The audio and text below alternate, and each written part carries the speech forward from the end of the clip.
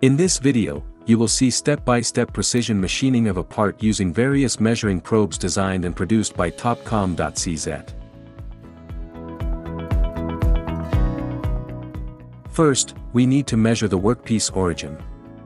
We will use the probe DIG3D or low-profile spindle fixed version. Large tools, such as a flywheel cutter, can be measured using the manual tool setter. It's only while, and now we are ready to start machining. First, we will level the surface using the flywheel cutter. When using the correct machining parameters, the surface of the aluminum alloy becomes mirror-like and glossy. In the next step, we will measure the height difference between the material surface and the switching point of the TLS. This value will be used for all following tools.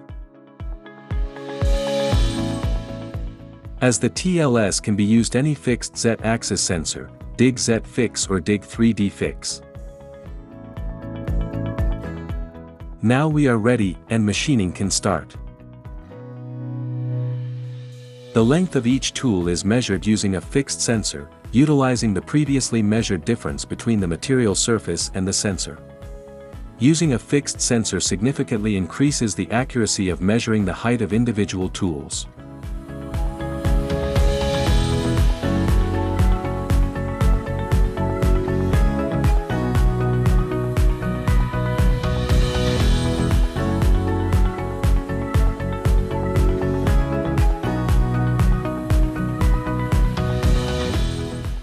The length of each subsequent tool is always measured easily, quickly, and accurately using the fixed TLS sensor.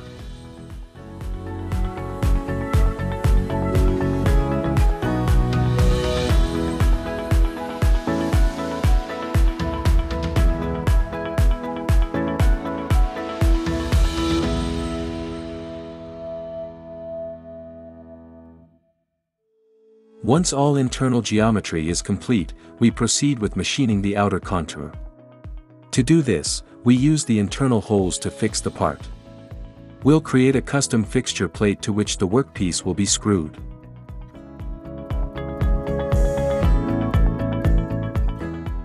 As soon as the fixture is ready, we screw the workpiece to it using countersunk head screws to accurately center the part's position. Since the Z level of the material surface has changed, we need to remeasure the difference between the material surface and the TLS sensor.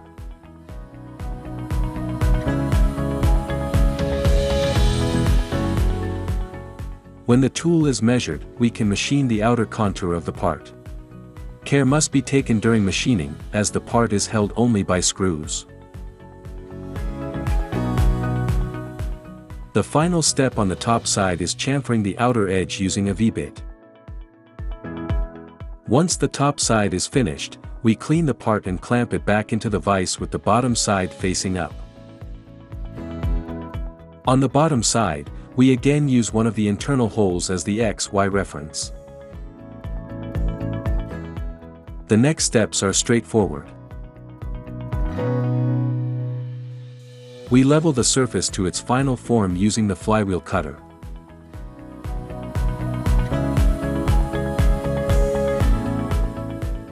And finally we chamfer all sharp edges using the V-bit.